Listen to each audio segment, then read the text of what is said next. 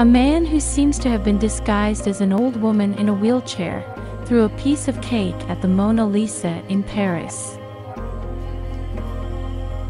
A video posted on social media shows security guards at the Louvre Museum escorting the man away as he spoke in French. "Think of the earth. There are people who are destroying the earth. That's why I did this," he said, according to the Associated Press.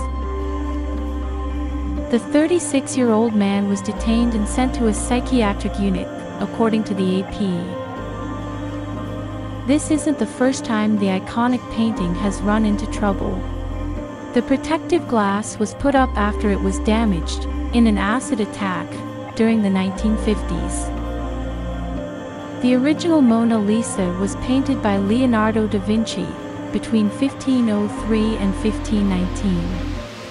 The oil painting hangs in the Louvre's largest room.